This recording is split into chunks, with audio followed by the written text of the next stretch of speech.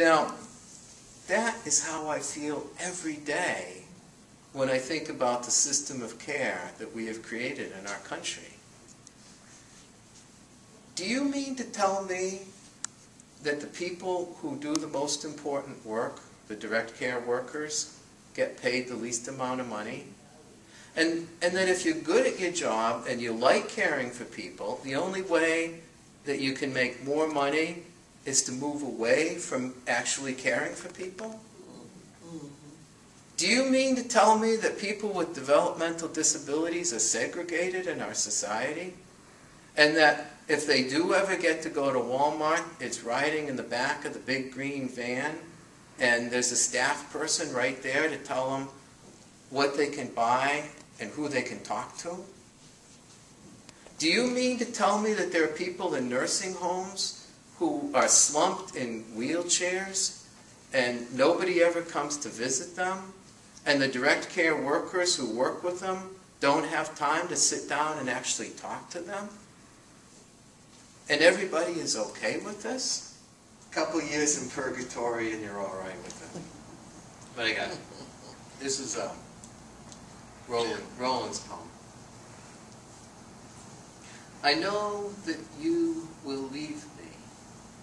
I know that you will leave. You think it's enough you're nice to me, and make a tea with the extra pad so I don't soak through when I take a piss.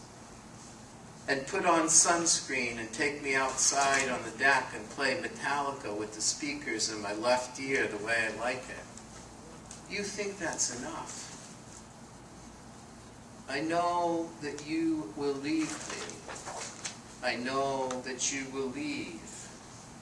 I know already you'd rather stay home and kiss your boyfriend than come to work with me. I hear you talking to him on the phone.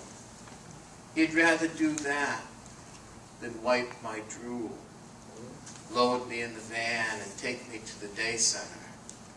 I know that. And I know that no one will ever kiss me. I know that you will leave me. I know that you will leave. And I'll be stuck here with the one who never bothers to pull my hips up straight and puts me to bed at 8 o'clock. You won't have to go to bed at 8 o'clock. I know that you will leave me.